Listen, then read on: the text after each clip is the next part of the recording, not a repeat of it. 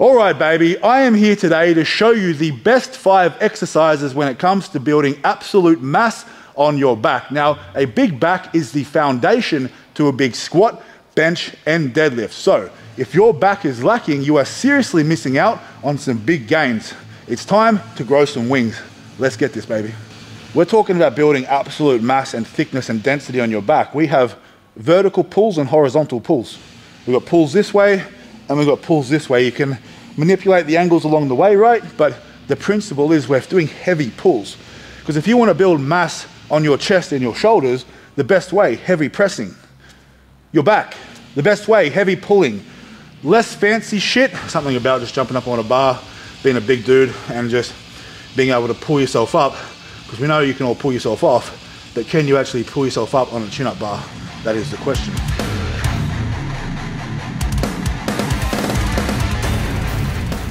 And welcome back to your mum's favorite channel on YouTube, Cult Strength. Now, today we have a tutorial video yet again. Today, I am going to show you the top 5 exercises you can do to build absolute mass on your back. I'm talking about building a back like a barn door. It's gonna be wild. Now, these are obviously, in my opinion, the best 5 exercises that you can do. Now let me say this, right, because I put a video up a little while ago. It was called Big Back, Big Bench, right? And I gave you the best back building exercises for building a big bench press. So let's get context in mind here, right? Now, that video was, designed with someone who has the bench press as their main priority, right? Just like how I program for a bench press. For example, if you run the Barbarian bench program or the Behemoth program, you will see that the back exercises in there may not be exactly the same as what you see here, right? We have to understand that if we're trying to build a big bench press and then at the same time we're doing the absolute biggest mass builders for your back, that's going to take quite a toll on your central nervous system, right? So we have to shift the priorities a little bit. So those programs, the way the back exercises are put into them, it is to give you a bigger, stronger back while still maintaining the priority of building a big bench press. The difference with this though is that if your goal here, your absolute priority is to pack on as much muscle and mass as you can onto your back in the quickest time possible, these are your best bang for buck mass builders, and they are undisputed, all right? These are the big boys, the heavy hitters, and I'm gonna talk you through each one of them, and I'll sort of tell you again how you can implement them into your program with reps and sets, etc. And obviously I'll show you how to execute them the correct way to maximize your gains.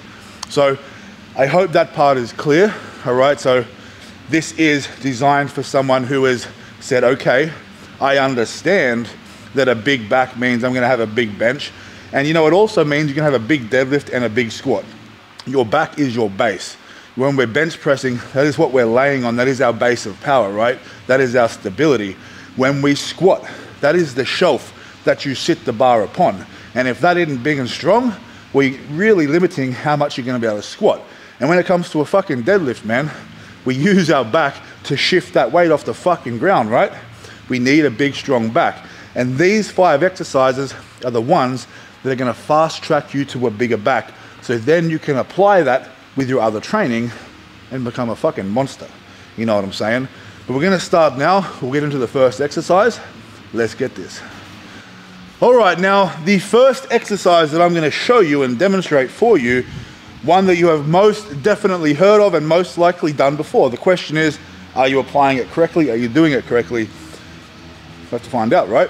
Now this one, the very simple barbell row, a bent over barbell row, okay? Now, this is, I'll be honest with you, this one and the second one I'm gonna show you today, they would be, I would call them the heavy hitters, right? Of back building exercises. Now, I'm not saying there's a particular order in my favorite to least favorite in this video, but the first 2 I'm gonna show you are the fucking heavy hitters. There is no joking around. These can be absolutely brutal and absolutely fucking incredible for building absolute mass on your back. I'm talking about thickness and density. You want to be wide and you want to be thick. You know what I'm saying? Mums love it. Mums love it. But how do we execute this movement? Well, yes, we want to remain somewhat strict, okay? We're not trying to be sloppy with our form, because a lot of people tend to overreach with the barbell row, and it does highly increase your risk of injury, okay? And also, you may not be maximizing your gains, right? What we want to focus on here again is full range of motion. We're not doing short, choppy movements. You know, when we're doing this movement, we're not doing it like this, right? It's going to be full stretch position, a full contraction. Now, in saying that, there's going to be a little bit of movement through my torso as I'm pulling the bar. There's going to be a small amount of movement, but it's nothing excessive. It's still relatively strict. All I'm doing is allowing myself to move through a full range of motion. And to do that, sometimes we need a little bit of wiggle room with our torso movement, but not excessive. I'm going to show you exactly what I mean. And the exercise after this, if we can say, I don't know if this is the right way to say it, but that's the one you can send a little bit more than this one. You'll have to wait and see though. But for a barbell row, let's go over the quick setup, all right? We want to use, I would say, a grip similar to your bench press grip, but it doesn't have to be quite as wide. I might bring mine in to around my close grip bench press grip. Okay, that's a comfortable position for me. It's not too wide because we still want to have a decent range of motion. We don't want to be too short with this movement. We want to have our arms nice and long, okay? Because when we're in the bent over position here, what we want is for our shoulder blades or our scaps to essentially protract and open. As then we row it up, we retract our shoulder blades, right? So retraction to protraction. That's kind of the movement that we want here. So if our arms are too wide, we're not going to get that movement through the shoulder joint and the scaps that we're after here. I'll do 5 repetitions and then we'll chat a little bit more about it. Keeping in mind my stance is exactly the same as my deadlift stance, okay? And it's going to be definitely more of a push back with the hips, and the arms come down here so the barbell is directly under your shoulders, okay? We don't want our legs too stiff. We don't want our knees too bent so the bar's getting in the way of our knees. Think about straight shins and the barbell directly under our shoulders. 5 reps, 140 kilos, 308 pounds on the bar.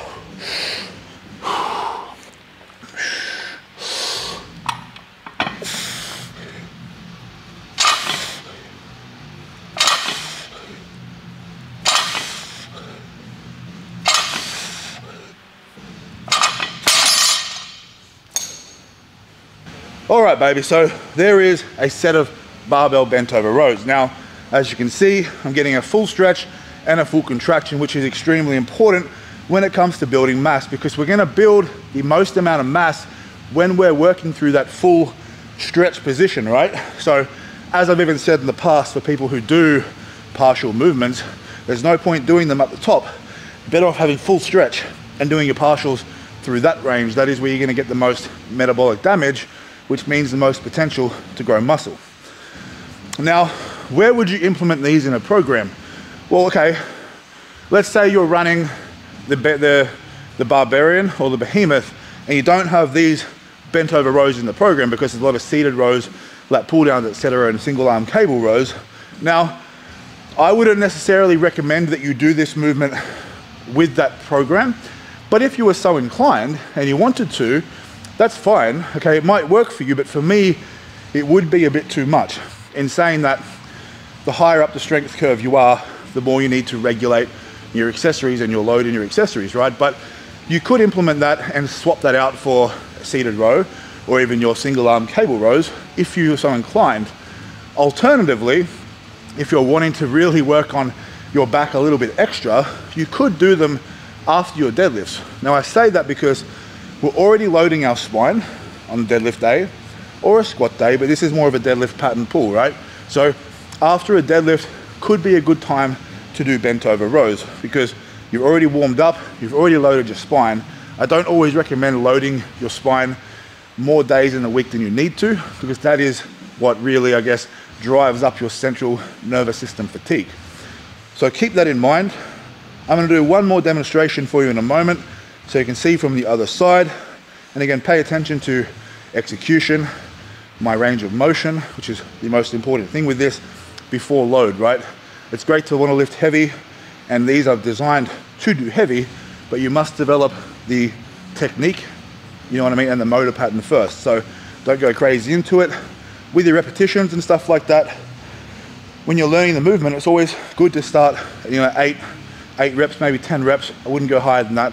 I'm doing 5s today. This is an excellent compound movement to do sets of 5 with. It's a good rep range to move a good amount of weight, which is going to allow you to build a good amount of mass. Because, for example, the way you might use these in a program, especially the first 2 movements, is these could be the foundation of your back training. The first exercises you do when you get to the gym for your back training, if you're just going to the gym and hitting back by itself, you would start with a heavy compound movement like this before moving on to your machine rows, your single arm rows, and things like that. So an excellent way to have an excellent foundation for your back training, these movements are. So we'll get a shot from the other side. We'll do another set. 5 more reps.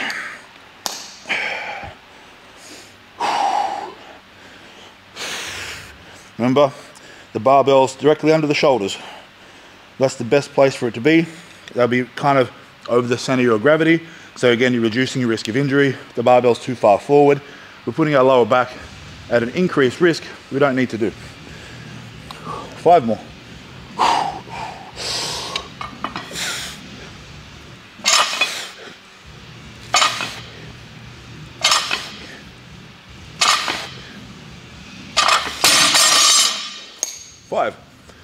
We'll take a moment, we'll come back, and we'll hit exercise 2, which is a heavy fucking hitter. It's a good one. Let's go. Also, like this video, drop a comment and subscribe. You're the best. All right, guys, we're moving on to the second variation now. Now, this is a pendlay row, and I quickly wanted to touch on something before we start. So, what these have in common with the bent over row is that they're extremely good at building density through the middle of your back. And what I mean is up the erectors in your spine.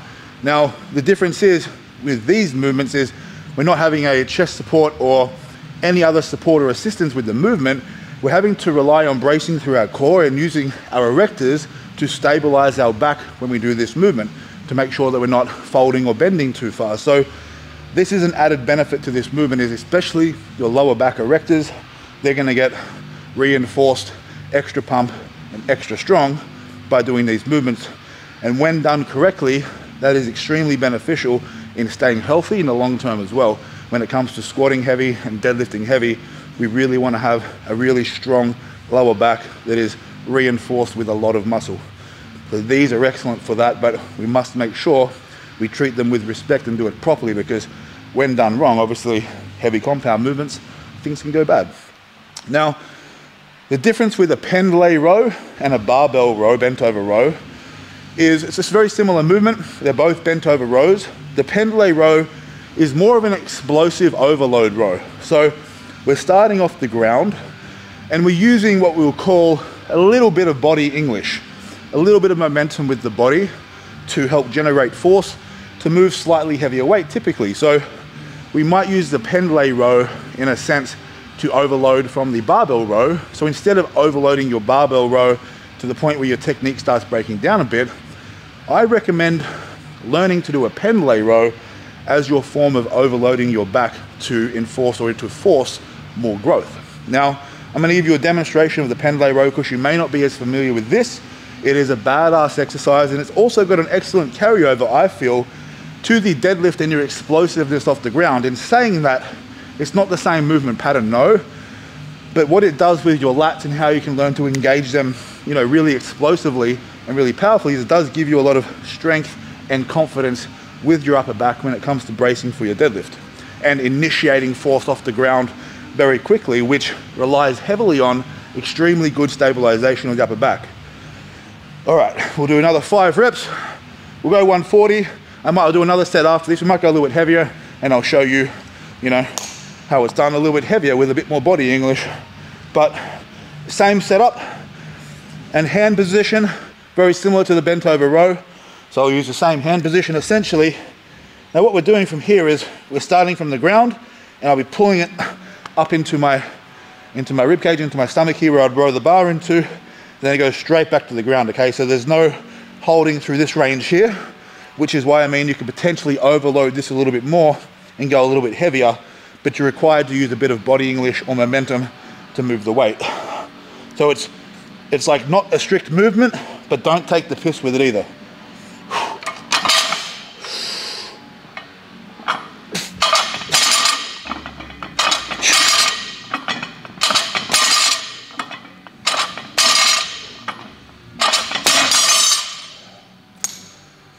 All right, so there is 5 reps with the pen lay row. What I'm gonna do is I'll take a moment, I'm gonna put another plate on the bar. We'll do another demonstration of that, and I'll talk about, again, how to implement this in your program, and again, why you should use it. Let's go.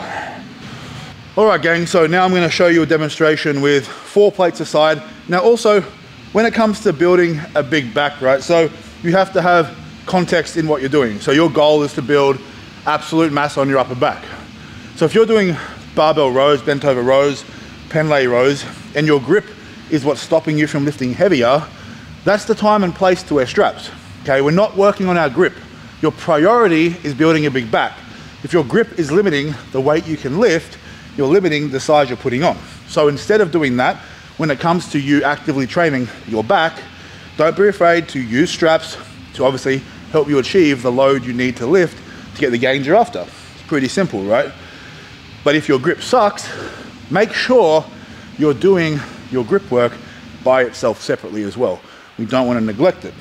Now, when it comes to straps, keep in mind, on my website right now, cultstrength.square.site, you can pre-order your own cultstrength figure 6 straps, and also the 36-inch wrist wraps, the God Killer wrist wraps in black and in white.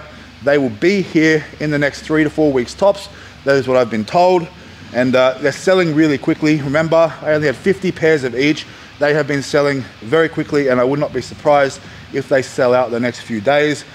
So if you want to get in on the first drop, make sure you order yours now. I wouldn't sleep on it. There will be more stock coming, but I can't tell you when that will be.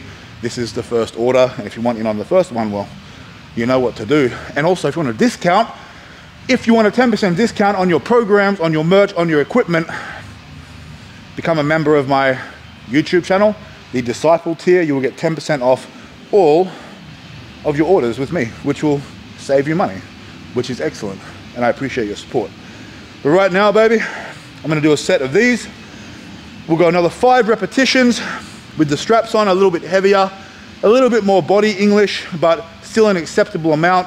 We are overloading this movement, so strict form isn't as important as with the bent over barbell row. As I said, this is an excellent way to overload that movement in a way, I guess, that would be less risk of injury than the barbell row per se, bent over barbell row per se. All right.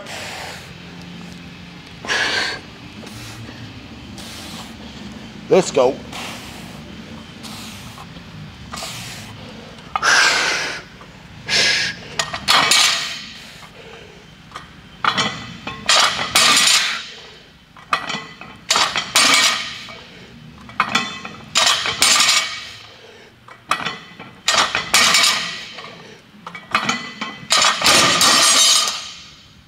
And keeping in mind, the entire time I'm doing this, the barbell is directly under my shoulders when I'm bent over, right? It stays in that position.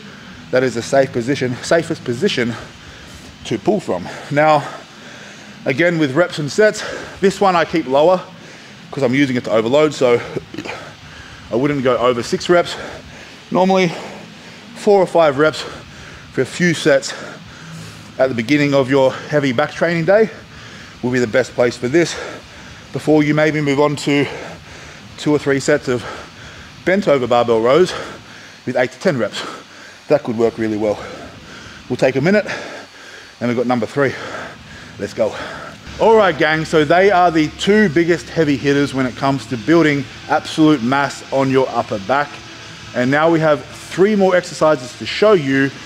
But actually, I guess this one I'm gonna combine it with another one because they're essentially the same thing, just a progression and a regression of it, in my opinion. That is a fucking pull-up or a chin-up and a lat pull-down. I say the pull-up or the chin-up is the progressed version of a lat pull down. Most people can't do pull-ups, but they can do lat pull downs, and you can eventually progress your strength to the point where you can start doing pull-ups, and then weighted pull-ups will make it even harder again. But I'm going to give you demonstrations of both because I see them as the same movement essentially, training the same muscles, but again, as I said, progression and regression. Not everybody is actually strong enough just yet to do a pull-up, but you can do lat pull downs until you become strong enough. Now again, with I guess the nuance with a lat pull down and a pull up for me is that it definitely affects my shoulders a little bit differently. What I mean by that is on the lat pull down, I can go into a full stretch position at the top with no shoulder pain. When I dead hang off one of these and start trying to do pull-ups, I do get a bit of pinching in the shoulder. So I don't quite go into a full hang position with the pull-up, but I'll still train my lat pull downs after I do pull-ups to make sure that I'm going through that exaggerated range of motion to make sure I'm not neglecting anything. But bang for buck, the pull-up does give me a much harder challenge than what the lat pull down does. So I do prefer it when it comes to what is better at building absolute mass. But again, it's a much harder thing to train all the time. And when you're doing a lot of heavy benching, deadlifting, etc., sometimes it's just smarter to do your lat pull downs, for higher reps and sets. But not the point of this video. This video is about absolute mass, and pull-ups is a fucking excellent one. Very simple again. All you need is a fucking bar to pull yourself up on. It's not fancy, there's no bullshit. And again, a really good test of someone who is strong. You get a lot of big guys that lift a lot of weights. I'm talking super heavyweight guys. But if those super heavyweight guys can't do a fucking pull-up, they're not that strong, okay? The strong ones, and I'm talking about the ones that lift big totals, they can do pull-ups. You seen a 160 kilo guy do fucking 10 pull-ups before? I have. It's impressive. I'm 140 kilos. I can do around 15 or 16 pull-ups if I give it everything for one set. I'd like to get that to 20, but hey, it's a fucking impressive thing when you see someone who's fucking heavy pulling themselves up with ease, okay? I'm gonna do a set of 5 just to give you a demonstration of how I execute it, and we'll go straight over to the lat pull down, and I'll give you another quick demonstration of that for anyone who's not quite sure or unclear. Now, you can use different grips here. For my shoulders, I like to use this grip here. If my shoulders are feeling really good, I will go out here, but I feel like it does essentially the same thing for me. I'm not gonna put myself through even more pain and discomfort for the sake of it. That's not really gonna help me. That's just gonna flare my shoulders up. But we'll go here, we'll do 5 reps. Push.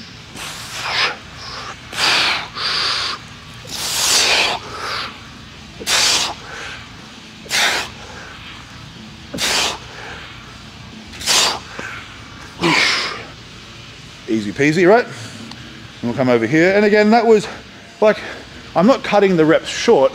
I'm just not hanging all the way and getting a full stretch, because even with that range, I feel a bit of a pinch through my right shoulder. But when I come over here and I do my lat pull downs, right, I'll just do a set of 8 or so. You'll see the difference with the range of motion, the full stretch. But again, working the same muscle groups in the same way. Full stretch.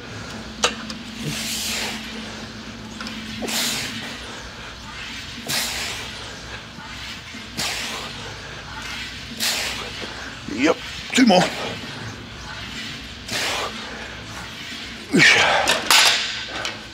Easy, right? So, very similar movements. That's why I would call them, or put them in the same category. But again, bang for buck, absolute fucking gold mines when it comes to building absolute mass. If you have any questions about what we've spoken about so far, drop a comment. I'll do my best to reply. Please like this video and make sure you subscribe to my channel. We've got 2 more to go. We'll chat in a sec. All right, baby. Now, before we move on to the next one, we'll just quickly touch on, the rep ranges again for those. It can vary greatly, as I've spoken about before. Lat pull downs can be used from anywhere up to 20 repetitions or more, down to 6s and 8s. Although typically you would see it somewhere in the range of 8 to 20, 8 to 15. And then you would graduate onto there and start doing some pull-ups. Maybe you'd start with, even if you're starting with singles, doubles, and triples, you want to work your way up, to sets of 5 to 8, maybe more. And once you've progressed, from doing 10 to 12 reps pretty comfortably, maybe you can consider adding some weight and doing weighted pull-ups. But You can use that any way you want. You can use it as a progression. You don't even have to do pull-ups. You can overload on a lat pull down as well and go really heavy, but I do like using an actual pull-up bar. I do think it's a little bit different and it's a bit more badass, man. Something about just jumping up on a bar, being a big dude and just being able to pull yourself up, because we know you can all pull yourself off, but can you actually pull yourself up on a chin-up bar? That is the question. Now, the next big bad boy we got here is a chest supported row. Now, a chest supported row can be done on a prone bench, a flat bench like this. I love doing that. I don't have one of those benches here. I'm gonna get one very soon. Or it can be done simply using an incline bench, an adjustable incline bench. So I have it set here at about 45 degrees. And I have dumbbells today because I'm using this bench. If I had a prone row bench, I would use a barbell. It's just a little easier to set up and use with dumbbells for this exact one. But again, you can use a barbell or dumbbells. The most important point is that we have a chest support here. Now, this is different to the bent over rows, as I said. They rely heavily on your erectors to give you support and strength through the midsection, right, when we're bent over. With this movement, we're taking the erectors out of it. We're also taking out any momentum. So you're not using your erectors, okay, which is, again, not a bad thing. We don't always want to use our erectors because they'll get fucking fried. This is an excellent way to keep training your back after you've done perhaps that sort of stuff, and you want to continue engaging and working the lats and the rhomboids and things like that, even the rear delts. So, you know, that's the main difference here, is that you're isolating the back, the upper back, and you're not using any momentum or the erectors. You're not actually relying on being supported. So you can go, I wouldn't say heavier, because again, you can't cheat with this movement. So it's a bit of a trade-off. But as I said, it's fantastic to use after you've done your more heavy compound movements where you need a bit more strictness or support when it comes to your lower back, etc.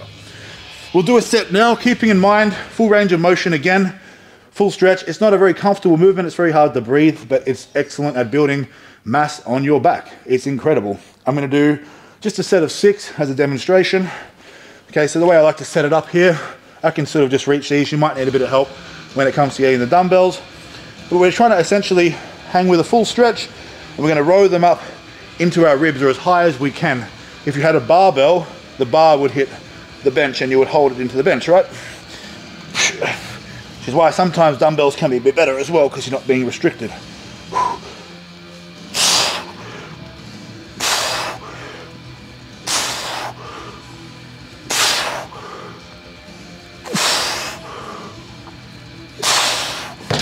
Six reps. Nice and easy. And you know, I spoke about where to put them in the program. They're excellent for after the rows, and these can be used at any time in your training cycle. It's an excellent movement. This is one of the most fantastic movements you can use when your back building, or you're building mass on your back, is at #1 priority. It can also be used, you know, when you're doing a bench press program and you're wanting to add, you know, kilos to your bench press. This is a movement you can still push really hard, but you're not going to be able to overload it like you can with the barbell row. So it's better for your central nervous system. And I don't know, that's probably one of the cool things about this movement, is it allows you to work so hard without taxing you so much. As I always say, right, it's not always smarter to go heavier, heavier, heavier, and that's not always the best way to grow either. It's about picking exercises that can give you a desired amount of difficulty, okay, to provide you with the stress that you need to grow, because our muscles grow under stress. We still need to work at an intense level, but we can make things more difficult by, you know, changing things like we can't use any momentum with the chest support, or if we're doing tempo work or pause work, etc. There are ways to make things more difficult without going heavier, which is sometimes good. But yeah, this definitely earns its spot here at #4. We've got one more to go. We'll chat in a second. Let's go. All right, gang, now before we move on to the 5th and final variation, what I wanted to quickly say was that although these are in my opinion, the 5 fucking best movements you can do to build absolute mass on your back, that doesn't mean you have to be doing all of them all the time. My recommendation to you is that you maybe have 2 to 3 of these movements in your training cycle at any given time.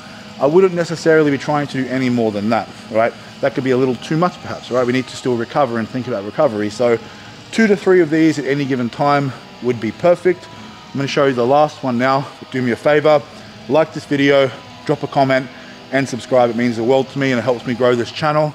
And you know that's what I want to do.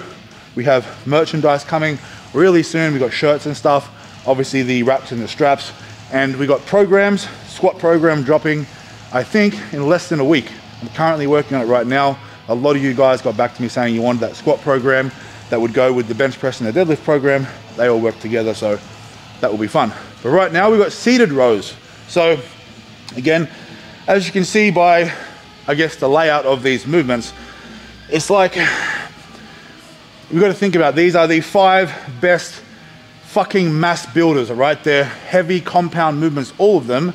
They're engaging the entire musculature of our upper back and our lower back, some of them as well, right?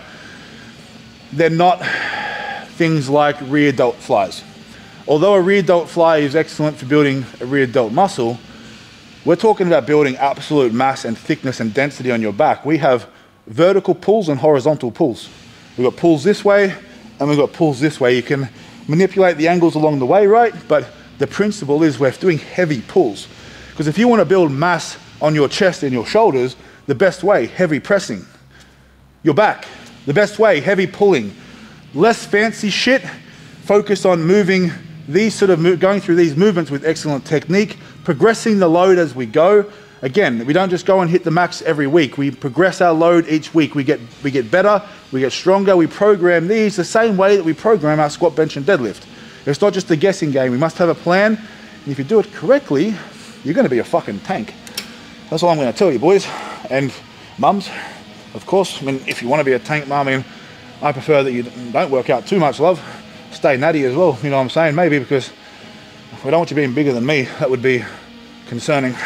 Anyway, we'll do 10 reps, seated rows, full range of motion. Think about, you know, what am I doing with my upper back, my shoulder blades, protraction, retraction. That's also really important, right? This isn't short, choppy movements, as I say. That is not the way you gain mass. You don't gain mass by overloading the weight and going through a quarter of the range of motion. That is the dumbest shit you could do.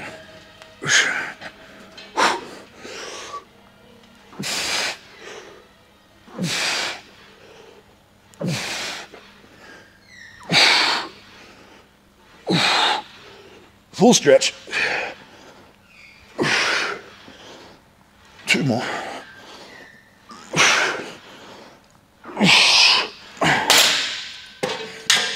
And that is number 5 on my list. So they are, as I said, the best mass builders when it comes to building absolute mass. So don't get confused between this video and my big back, big bench video. Was back specific exercises when it comes to the time in your training where building a bench is your priority, because we still want to grow a bigger back, but we're focusing on our bench mostly. With these movements, these are back focused movements where you're like, I just really, really want to spend some time growing a big back, and when I do, I'm going to then bring that newfound strength over to my squat, bench, deadlift and apply my technique with this new big base that I have. And that's the best way I can put it. It does pay off to spend time working on things like your weaknesses, right? So if your back's really small, get a bigger back. If your triceps are really weak, get stronger triceps. If you have weak hamstrings, get bigger hamstrings, right? It's like, it's good to spend time hammering those weaknesses so they go away faster. Faster they go away, quicker you get stronger. And in the meantime, you're obviously working on your technique. That's important too. But I hope this helps, you know, another tutorial. If there's any other tutorials you want to see, keep in mind, don't make them too specific. Like, no, I'm not going to do a whole video on how to do a rear delt fly, but if you can give me some good ideas, I'll do my best to put them into videos and make them educational for you so they can help you, with your training. But until next time, you know what to do. Go to the fucking gym. See you soon.